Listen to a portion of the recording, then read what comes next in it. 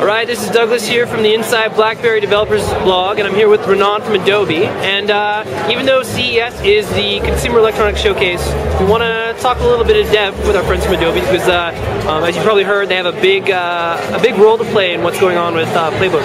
So, hey Renaun, how's it going? Good. So why don't you tell us a little bit about what you do in your role at Adobe? So at Adobe, I'm a developer evangelist. So I go around and talk to people at conferences and customers and developers. And it just happens that I got involved with PlayBook back at DevCon. So I've been involved with the conferences and a couple of events we've been doing, and really looking promising on PlayBook and what's going on. And it's really a great environment for the developers to get involved in, even right now. Okay, so now tell us a little bit about the Adobe RIM partnership and how that is playing a role in PlayBook development so far. So on a couple different levels. First, we have Flash Player integrated into their browser, and if you're here at CES and you're playing with it, you can see that you can just pull up the browser and run any of your Flash experiences like you would on the desktop. And then on a lower level, kind of integrated with the OS, we have Air runtime. So Adobe has a standalone application runtime that has hooks more into the native OS below. And what RIM has done, BlackBerry and with the QNX on the PlayBook, the tablet OS with QNX OS underneath, they've made it really integrated. So actually a lot of the native applications on the PlayBook are actually Air applications. And then on top of that, if you want to do, as a developer, if you want to get excited about that same components, ActionScript components, which is what ends up being run on Air, is made available through an SDK. So you can grab those components, the QNX UI library, and actually build applications just like the ones that are on the PlayBook. Awesome, and I'm going to give a shameless devlog plug right now. My man ProSanta just did a great video earlier this week demoing some of those tools that you can use. And then on the Inside BlackBerry blog, we actually have a great video showing some of that web fidelity that you're talking about, running Flash videos throughout the browser. Yes. So now... and then I'll put another plug in there. ProSanta and I actually did a 5-part web series on getting started and showing different of the QNX UI library. So shameless plug. Yeah. Okay, so now maybe let's talk there, because I know there was a lot of interest in those webcasts, a lot of feedback, which kind of led to I think those webcasts were kind of the generation for why we did that video, and another post with ProSanta answering some questions. What are some of the main questions developers have kind of been asking you about PlayBook, and then specifically like Adobe Air development?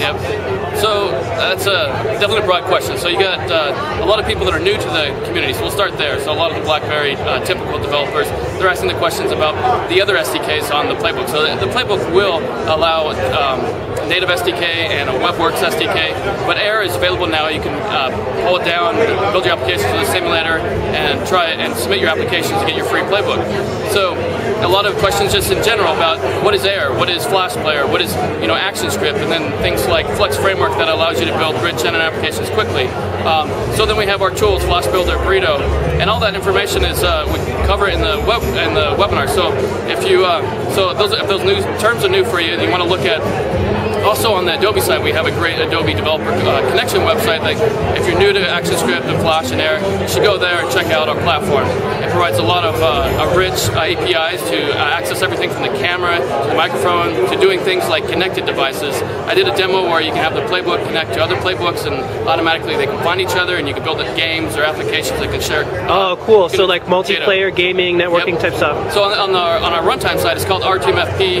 It's like a local multicast. So you're sending basically almost like P2P, sending data back and forth. And we also have a lot of other services in our whole Flash platform. So there's a lot of rich, deep history in Adobe with our technologies, our services, and our tools, and our platform.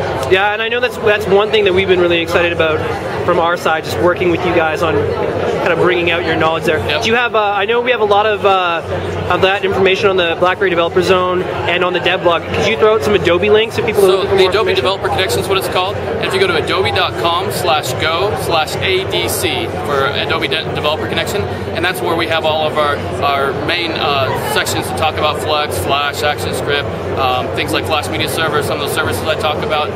That's where you want to go to find that information. Perfect. And you've also been doing some road shows as well, kind of taking the word to the street. Yep, so Meet the Playbook, we talk to biz people and dev people in New York, Toronto, and San Francisco. We got a lot of good feedback. Of course, now at CES, if you actually get a chance to play with it hands-on, and I think by seeing how many people are around every playbook, I couldn't even stand up. I had to wait in line to get in. We got swarmed this morning for sure. A lot of excitement around that. Now, okay, so talk to me a little bit more for longtime BlackBerry developers who are kind of new to this. Tell me a bit about Adobe Air. Like, I know an app that I really love, TweetDeck, is an Adobe Air app. Can you kind of just list off some other type of applications that are known Air apps? Yeah, so a lot of Flash games. So what we have actually on the CES, we're showcasing Congregate, has a little shooter game, Elmo, picture book game. Elmo from Sesame Street? Yeah. Awesome. Yeah, so there you can go play with that. I just played it with that one, and I can't remember the other ones. So the question was about, is it where you want to, so, yeah.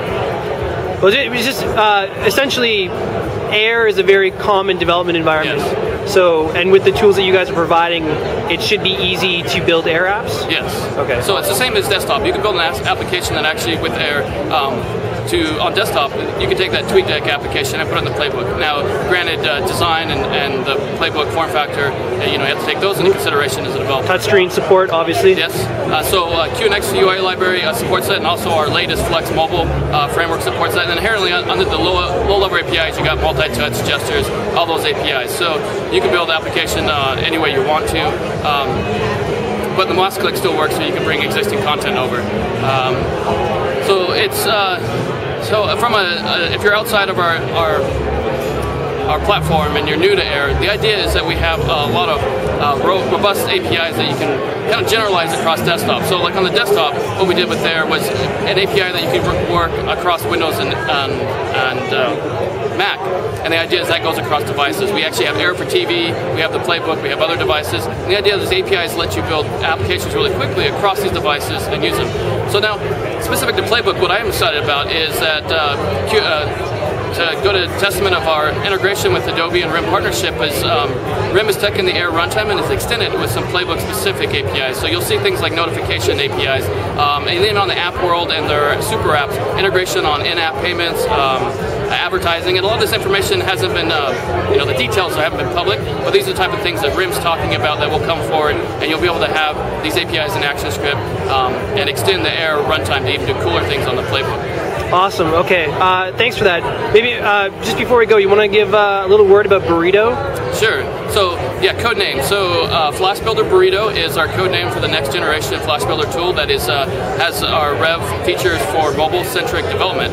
So you'll have a BlackBerry plugin or right into your application. So you build this mobile project, and then all you have to do is hit the run button, and it knows about the device and pushes it right on there, and you can actually test, debug, deploy, and also do it with other devices. So Burrito is the code name for the Flash Builder with the next generation tools that are centric to mobile, and then along with that we have something called Hero, which is the Flex framework that has the mobile specific components and themes that go along with the updates, and these things will be coming out in the next couple months. Awesome. You can get the betas, so you can play with it right now on labs.adobe.com. The betas are free trial, and you can play with it right now. Awesome. Thank you so much for your time. Yep.